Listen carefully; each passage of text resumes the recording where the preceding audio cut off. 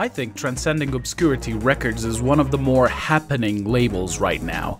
They released several critically acclaimed albums in 2018 alone, including one of my favorites, which was Heads for the Dead's Serpent's Curse. They've also released one of my favorite albums that I heard in 2018 that actually came out the year before. It was the sophomore album of an Indian brutal death metal band by the name of Gutslit. So ladies and gentlemen and everyone in between, this is Amputheatre.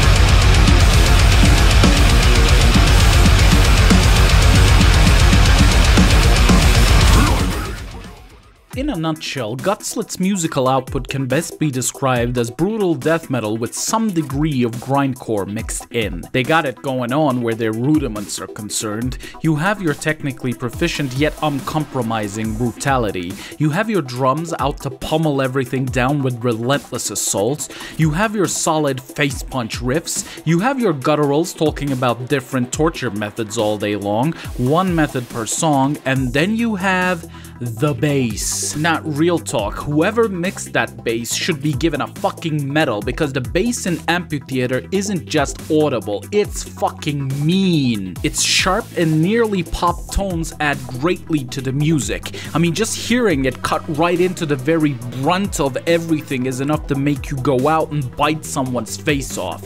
Mainly faces of those who think bass is optional. All of this translates to some vicious and pretty goddamn heavy riffs bludgeoning your face in.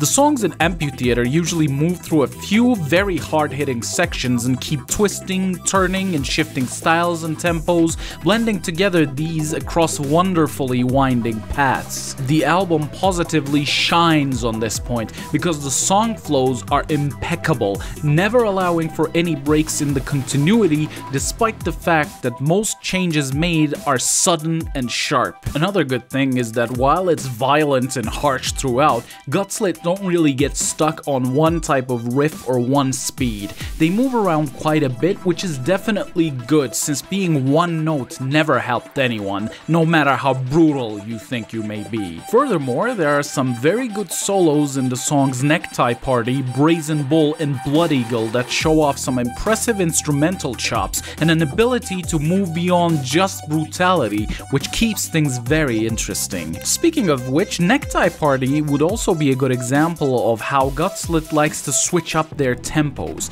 It's the type of track that rises and falls, ebbs and flows, slows down and speeds up, all the while keeping itself anchored firmly to the menacing riffs. Unfortunately, it's not all sunshine and guts strewn across roses.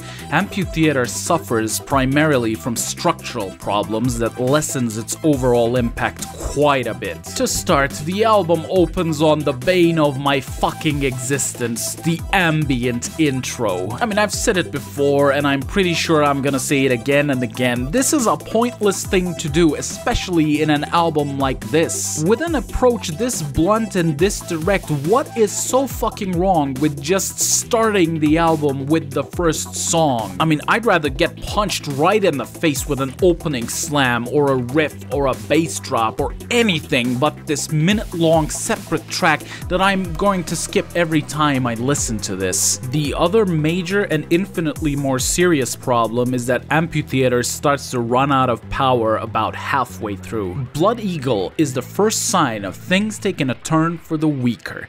The song's main riff and the ascending interval bridge section are both very nice, but overall it leans a little too heavily on the borderline between keeping up the momentum admirably and being somewhat forgettable. That particular line is crossed with the track Brodequin, which is unremarkable to say the least. And the track right after that, Maraschino Eyeballs, might as well not even be there because it just passes by without leaving a trace or an impression. I mean, I really like this album, but even after many listens, I still find myself starting to space out right there. Things seem to snap back on track with Scaphism, and the band manages to somewhat bring it home with the final track, Deathhammer, but neither of these songs make the same compact as any of the earlier ones. Deathhammer is a special kind of offender because it isn't as good a closer as it should be, and given how strongly things started, that the whole album follows a bell curve and ends up right below the line is just regrettable. Despite these problems, and despite being a little top-heavy, Amputheatre is still pretty damn good. It's brutal, uncompromising, chock full of great riffs, and has some very enjoyable moments. Recommended for death, brutal death, and death grind fans. So, have you listened to this album? If you did, what did you think about it? Please let me know in the comments below. If you want to go and listen to it after this, a link to the band's Bandcamp page will be in the description. If you liked this video, please subscribe and join the ranks of willing participants to my various experiments. Peace out.